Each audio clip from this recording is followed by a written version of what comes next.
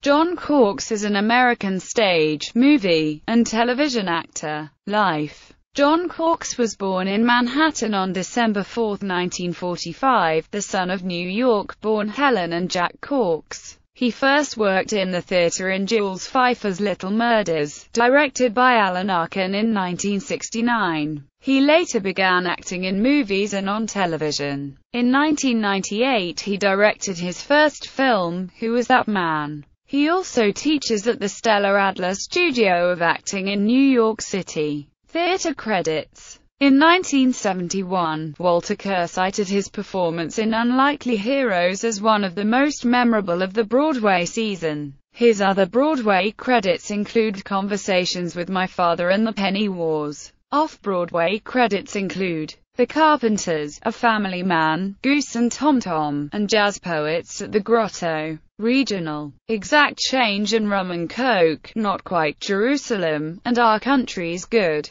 Television works. His television appearances include The Jury, Law and Order, Criminal Intent, Law and Order, Special Victims Unit, Law and Order, The Beat, Oz, The Larry Sanders Show, Homicide, Life on the Street, Moonlighting, Starsky and Hutch, The Mary Tyler Moore Show, All in the Family, Night Gallery, and Maude. Filmography. The Out-of-Towners, Catch-22, Little Murders, Cinderella Liberty, The Day of the Dolphin, The Front Page, 2-Minute Warning, Between the Lines, Jaws of Satan, Worth Winning, Too Much Sun, Riding in Cars with Boys, The Double.